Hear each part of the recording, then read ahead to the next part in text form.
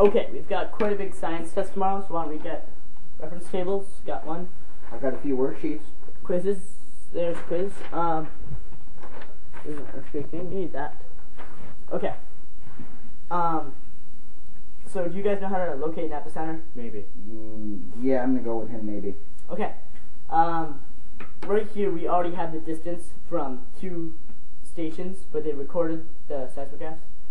Well, why can't we just locate it with 2? Yeah. Because there's 2 possible points where an epicenter could be. We have to have a 3rd one.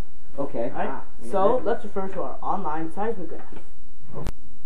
Oh, there's the P waves. And those are the S waves, right? Yeah, S waves. Okay. Alright, the distance from the P wave and S waves was about 2 minutes, wasn't Distance and arrival time? it? Yes. 2 minutes. Distance and arrival time. Check the chart.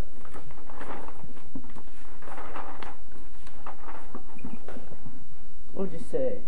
Well, I would say, according to the chart, it'd probably be around 1,000 kilometers. 1,250. Around there. Yeah, why don't you map it? Alright. Does that go into Syracuse? I think so. And that's where all 3 intersect. Okay. Okay, so Syracuse So- is where the earthquake was hit. The epicenter. Yes. Epicenter. Epicenter is the area on the crust above the focus. Okay. So we gotta talk about the dangers of earthquakes. First of all, I mean, what do you know about them? Much? Well, I know that when an earthquake hits, buildings shake and power lines can crash, and that's why we don't have electricity when it happens.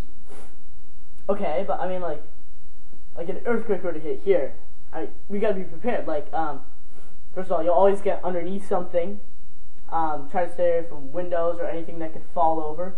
Anything can fall on top of you and hurt you, which is why a door frame or a table would be the best thing to hide. I don't see how those are going to help us. Why not? Well, first of all, we're in New York, so I don't think an earthquake's going to happen here. Yeah, but suppose you went to California. Well, I'm not going to California. Well, why wouldn't an earthquake happen in New York, first of all?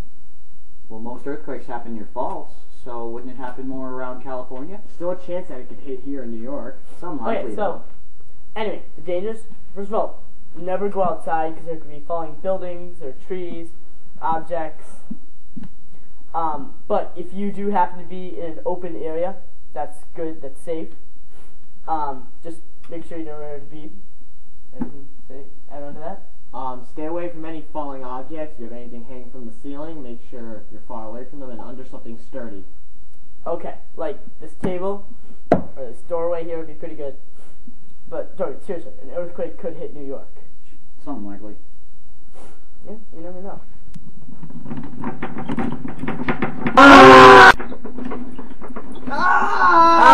Communists! No, Joey, earthquake! Oh my God!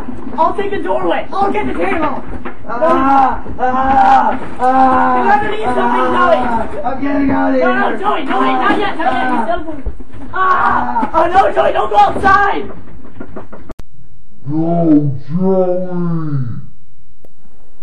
Oh my God. Oh my God, that tree landed on top of Joey. I don't believe it. Joey, are you alive?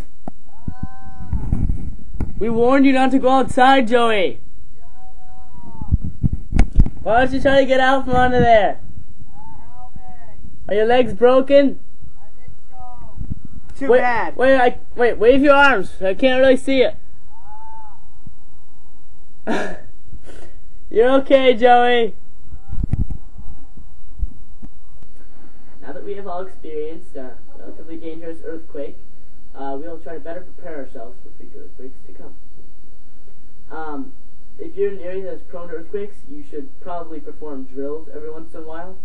Know where you're going to hide. You know, if there's some big rock you can hide behind or something outside, or inside, maybe in your basement somewhere.